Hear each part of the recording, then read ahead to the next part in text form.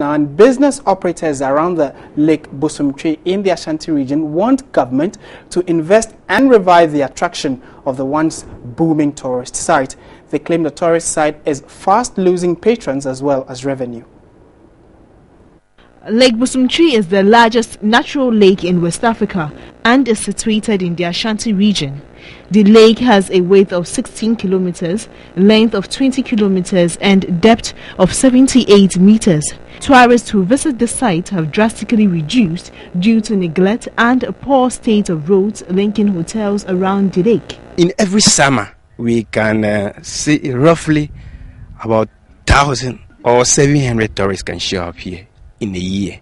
But nowadays, it's not like that. The closure of the dysfunctional two-seater toilet at the lakeside leaves revelers with no choice than to defecate in the surrounding bushes anytime they patronize the lake.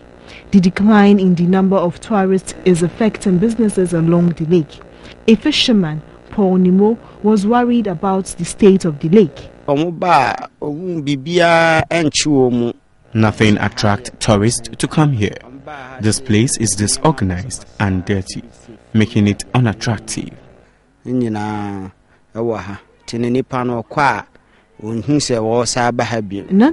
some tourists from Burkina Faso were excited. The Ashanti Regional Manager of Ghana Tourism Authority, Eko Samson, stated some of the challenges that contribute to the low patronage of the tourist site. We need something that will sustain tourists going there.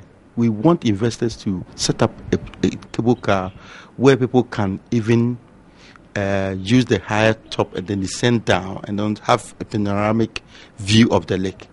And then other recreational facilities that will help. Apart from swimming, we need to have recreational activities there which can get a lot of people to, visit the lake. The district chief executive for Bosomtwe, Veronica J, in a telephone interview said the lake currently contributes about 35% of the assembly's internally generated funds.